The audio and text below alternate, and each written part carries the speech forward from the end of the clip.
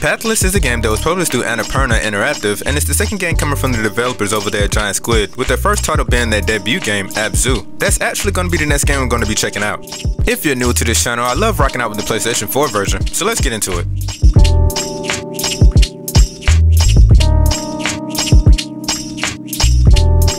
In The Pathless, you play as the last remaining warrior who arrives at this land that was once guarded by these deities known as the Tall Ones. Pretty much kaiju level type spirits that share dominion in this world.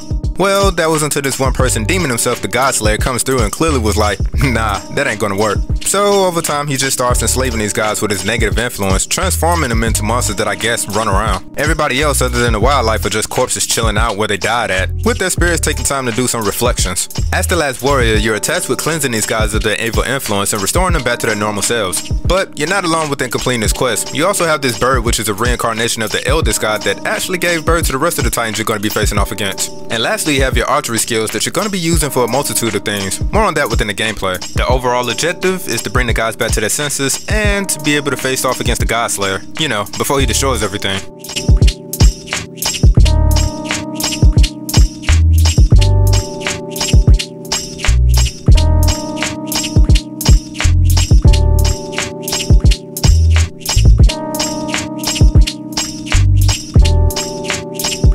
Beautiful, just absolutely beautiful. The level of detail is outstanding, not to mention the scope of the land is very vast. For an open world game, The Pathless has a remarkable degree of verticality that's impressive as well. From time to time in this game, the drawback distance serves as a constant reminder of just how small in stature your character is in contrast to your surroundings. From a graphical perspective, The Pathless is gorgeous as it is vibrant within its use of colors and art design that blends animation with a sense of realism.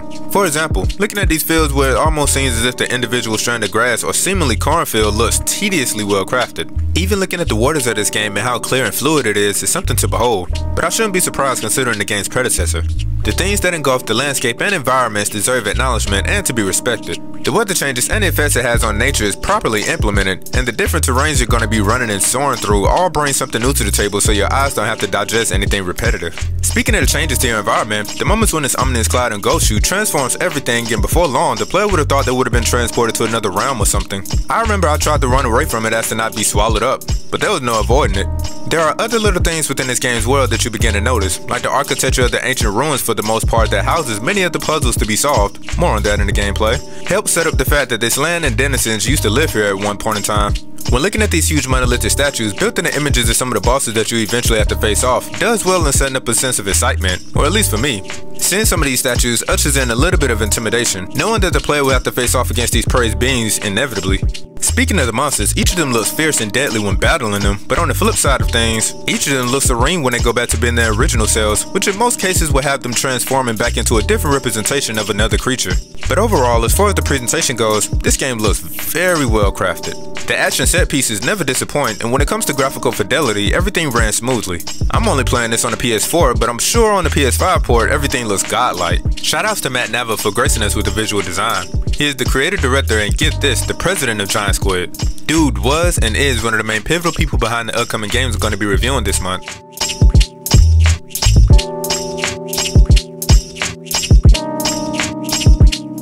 So The Pathless is an open world game composed of connected sandbox sections, to put it simply. The player is able to walk, jump, and can fire arrows. However, The Pathless is kind of weird at how it approaches its firing mechanics. You see, instead of accuracy and aiming, things are centered around the player grasping the concept of timing. There are these little diamond-shaped things that frequent this land. When holding the appropriate button, a gauge will appear circling the emblem. The player can either wait till this meter fills completely before firing, or if your timing is substantial, you can wait till this meter gets to this halfway mark before releasing. If you do this, you get a bigger boost. Now, why is this important? Well, Well, if you sprint, this meter will decrease, leaving you to experience the excruciating torture of walking incredibly slow. To me, how this game was built, I would imagine exploring this world will be a little bit more enjoyable at a faster pace. It's only shooting these diamond things that will refill your meter, and if you want to continue to sprint, you have to pay attention to it. But back to not relying on aiming. The Pathless automatically locks on to things that is within your close proximity, so essentially the main focus is hoping that you're facing within the right direction so you don't target an unattended or unwanted target. There are a few kinds of diamonds that you will see. Of course you got the regular ones, and then you have the orange ones that will give you more of a boost, and lastly you have the blue ones that would catapult you straight into the air. Now while we on the archery business, scattered throughout the land are going to be some puzzles placed in a lot of areas. Solving these puzzles will have the player utilizing your bird companion to lift objects to drop onto switches, utilizing your bow to shoot through fires to light other extinguished structures, or all the above so your arrow can somehow hit this energy field that guards these crests that you will have to place into these tall towers. Some of these monolithic towers will require one, while others may require a multitude of them. So the hunt for these hieroglyphs is what will be occupying the majority of your time. To help aid you on your journey is this mask that the player will obtain at the beginning of the game. This gives you an X-ray-like ability where you can see the aura of areas that may demand your attention. The areas that you will always need to go will always have this red aura circling around them, while helpful objects or areas that possess things that you will need, though optional, or objects that need to be moved will always glow golden. But after you get past the tutorial stage within the first session, you then cut loose into this world where it would be in your best interest to explore every nook and cranny. This would only help you out. A good example are these shrines that gives you these glowing orbs. If you collect enough of these and your meter is full, you get an extra flap or a feather.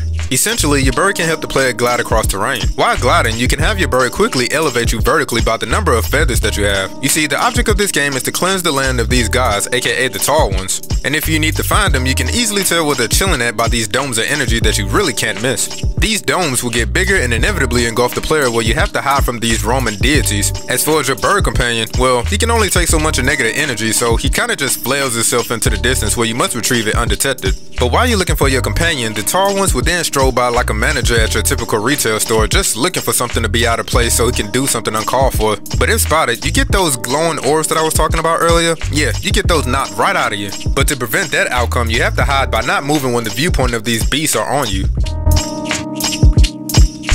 When things return back to normal, you will find out that whenever the god's energy is too much for the bird, it needs to be cleaned off with a good rub down. If you don't do this, your companion would not assist and instead be too scared to do anything for you. But back to the monsters. When all the monoliths are lit, it's time to confront these huge titans. You start off by chasing them down, then shooting them until it's time to enter the designated area where they will make their final stand. Most, if not all, boss battles have multiple segments to them, so it's best to be on your toes. This game doesn't have a game over screen, so when you attack too many times, you just get knocked out of that arena in which you'll find your boss in. And if that happens, get up, dust yourself off, and make your way back to try again. Once you defeat them, you gain a new upgrade, and then off you go to another zone to do it all over again.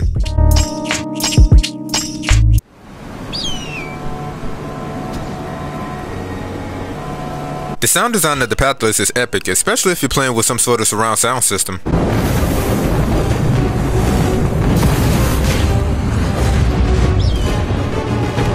One of the main things that takes center stage to me is how well of hearing the sounds of nature is implemented, making this beautiful world believable. Hearing the wind brush up against the trees and noticing how the sound will cease on cue when they are not is commendable.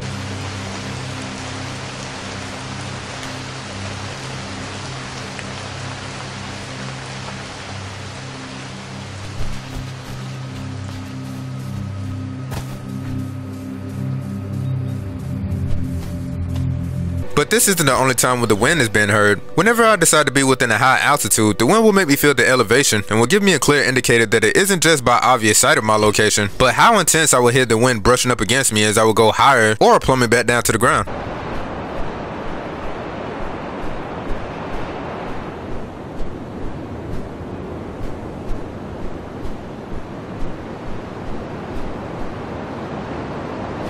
The other sounds that I love hearing is hearing the bow release the arrow into the air just to hear it whistling to its mark.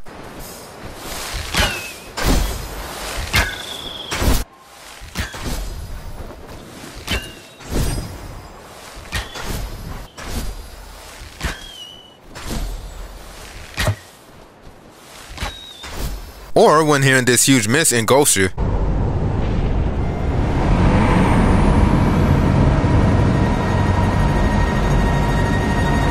This is where the tall ones pretty much have their time to shine. They come off ferocious with that inhumane way of growling.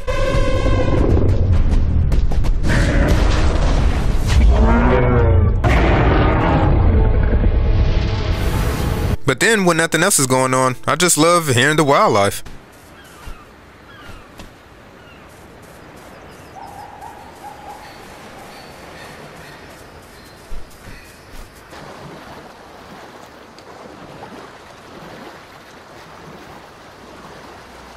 But what I really have to give credit to is the voice acting.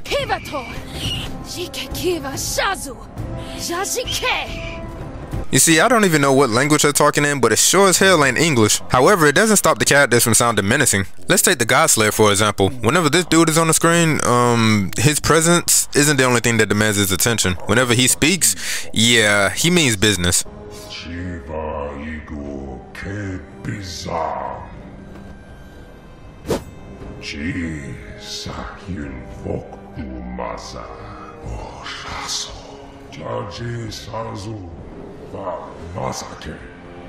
But as I said before, the sound quality is pretty good.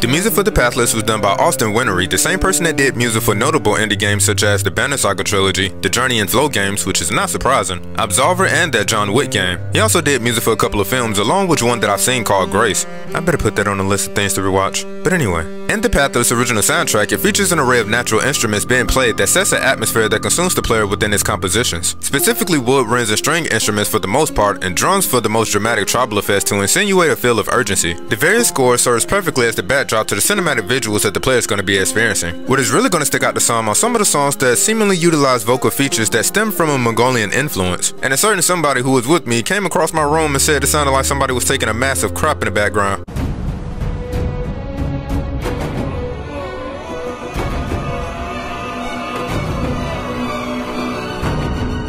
But joking aside, the many layers upon layers of rhythms and sounds are just flat out amazing when it comes to this game's soundtrack. Take the song Cernos for example. The song starts off with these drums and what I believe to be acoustic guitars that gave me somewhat of a Spanish flair, but also it sounded like it would fit well within the Prince of Egypt's OST strangely. Then over time it transitions into this part that has these blaring horns coming out like we just went from Egypt to straight up God of War. And not the one that people believe to be the first one given off the misleading title. No, I'm talking about going all the way back to the original. So when you're listening to this song, the listener hears all of these changes throughout the song, and then it ends on a somewhat soft and nice conclusion, as if to say the journey is now complete. You have other songs that do the same thing, but Cernos, in my honest opinion, is my favorite. Now during gameplay, when I was just wandering around the land, I love hearing this cello being played. It was like a common, nonchalant jazz feel.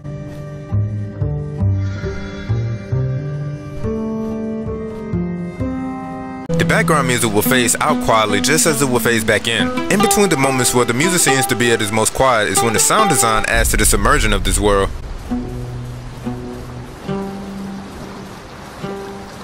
Big ups to Austin Wintory. He definitely has a good ear, along with his team that all contributed. Links to where you can pick up the Pathless OST will be provided in the description below, along with the link to his official website where you can check out all his works.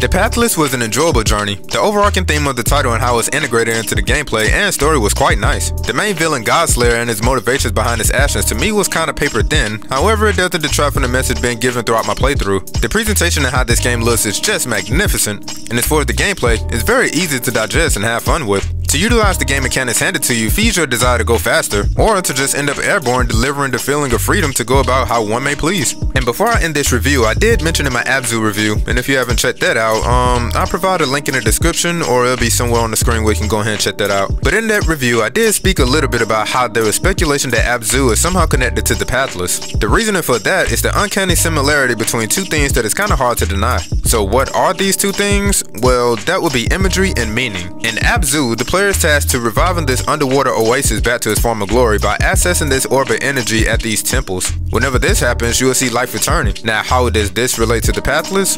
Well, as I stated before, the player will have to bring these spirits back to how they once was. And whenever you do this, life comes back to the environment. But what I find interesting is that both games showcases an orbit energy of some sort being what channels this transformation that seems to be made up or involve the inclusion of water. 90% of Abzu takes place underwater and is pretty much just talking about replenishing life to its environment. And when you look at the Pathless, it's the same thing, except for it takes place on land. You see, the meaning behind both games is restoration. And I know it seems like a reach to base my suspicions on this, but let's take into consideration my second reason, which is imagery via these temples. In the Pathless, you are brought to this temple which looks beautiful but resembles so much of what could be found within Abzu. You see, this is how this temple looks like in Abzu.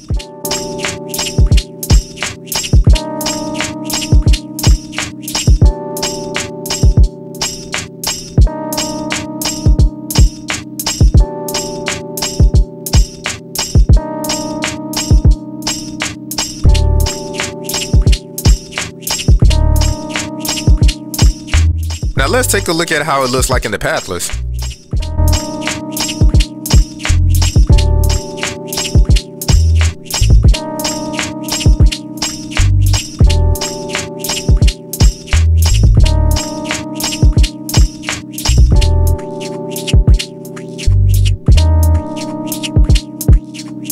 Tell me this doesn't look almost identical. It looks like it's practically the same place.